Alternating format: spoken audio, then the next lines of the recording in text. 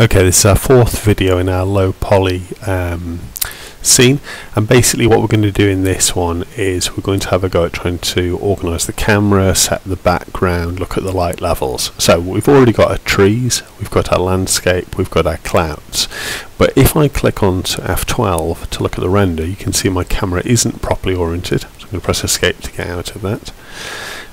If I go through a few basic buttons here, if I press on 7 on the number pad, you can see what my world looks like from above. So you can see more or less my clouds are organised above my land area, so they should be possible to capture. I can obviously move around, slide across to see that better. If I press 3, I see it straight on. If I press 0, it shows me the camera view. If I press 0 again, it exits the camera view. So at the moment, my camera isn't really in the right place. So I'm going to right click on the camera. And this sometimes takes me a little bit of organisation, so I'm going to move it across, it's a bit more central.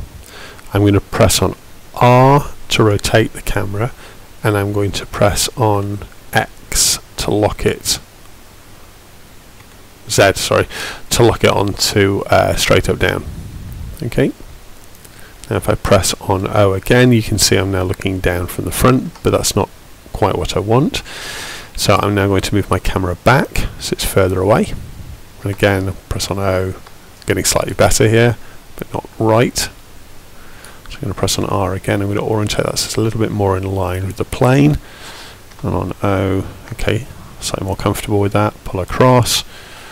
Okay. Pull it back again. Pull it back again, but also up again. Okay, you're getting there. Okay, a bit more across. Bit more across. I'm using O each time I'm toggling between the camera view and not. Take that in a bit further, brought it a bit far out. Okay, happier with that. Okay, what I might do actually is I might bring it down. Might even bring it further down than that. And this time I'm going to rotate the camera so it's facing a bit more upwards, so I'm going to press R, and then I'm going to press on Y so I can kind of bring the camera around like that. Press on O again. Okay, I'm happier with that one. Pull that back a little bit. Okay, now if I press on F12 at this point, you can see I'm starting to pick up the shadows. I can start to see what my landform might look like. Press escape to get out. Press O to get out of the camera view. Pull back a little bit. Okay. Now there's a couple of bits, like some of my clouds at the moment aren't quite in view, so I'm going to right click on the cloud and I'm going to lower that down.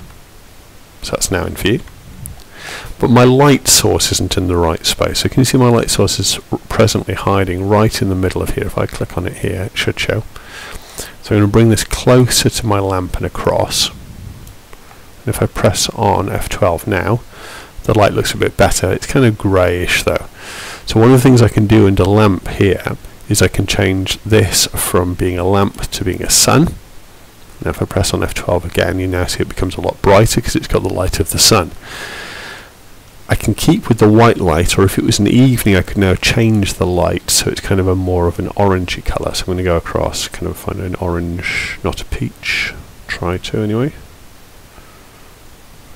There we go. If I wanted more of an orange I can also bring that down and up. Okay, now again if I press on F12 you'll see my landscape now picks up this kind of orangey glow. If I want to make that a slightly lighter yellow, then obviously I can do that.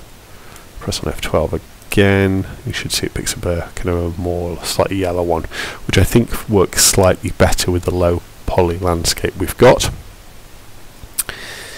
Our next job on this one, with having organised the camera and having organised the light, is to sort the sky out. So to sort the sky out, we're going to go onto the world option here, and in the world we're going to switch on the sky, and for the purpose of this I'm going to switch on blend sky. I'm going to give it a horizon colour which is kind of a blue. I'm going to switch on the ambient occlusion. If you watch, if I press F12 you'll see these things are happening live, but at the moment that's a little bit more than I want, so I'm going to take that down to 0.7. Again I'm going to press F12 so it updates. I'm also going to switch on the environmental lighting and press F12 on that. But I'm going to bring this down again so that this one is around about 0.5. Press F12 on there. So you can see we start to get some quite nicely lit clouds and landscapes. And then if we want, we can switch mist on as well. So we'll press F12 on here, we start to get kind of a misty colour around it. That's obviously up to you.